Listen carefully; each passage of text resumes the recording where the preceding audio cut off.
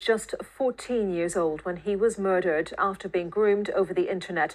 And since then, his mum, Lorin, has campaigned for greater safety online.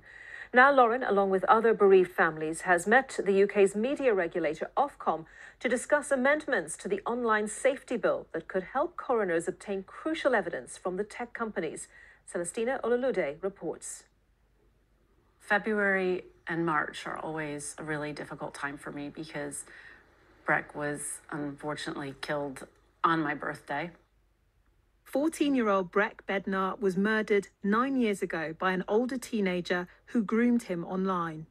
Breck had a really kind of subtle sense of humor, and he was quite chilled. And, you know, if you think about a big brother with triplets, helping them with their schoolwork and advice on how to, you know, get good grades. Almost a decade later, the family is still haunted by internet trolls. Since Breck's death, one of his siblings has regularly received messages with trolling or harassing or threatening.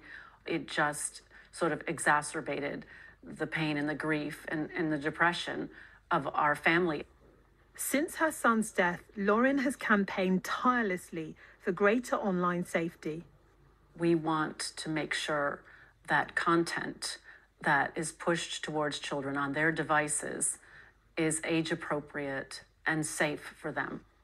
A new set of laws to protect children and adults online is currently working its way through Parliament. It's for the benefit of learning things quickly. Of course, yeah. But Lorin and these parents want the new law to go further by helping them obtain information about the material their children accessed before they died. I've had the privilege and the pain to have worked with a lot of bereaved families. Neither they nor the coroner, where there was an inquest, could get in touch with the companies in order to get the material that would shed light on the circumstances of the death of their child. And that seemed to me just a criminal injustice. If successful, the media regulator Ofcom would play a key role in helping parents legally obtain information from tech companies. You should cover all 4 nations. It's a change Ruth Moss backs.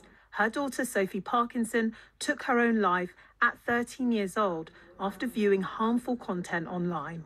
It's heartbreaking because this is your child and you feel like you have the right to that information because these were children. In any other part of society, I'm expected to be the responsible parent, and yet I'm not able to get the data and access to the data that I need to be able to find out what happened. Social media companies have said they're keen to find solutions, but they say they also have to respect laws in individual countries and protect users' data.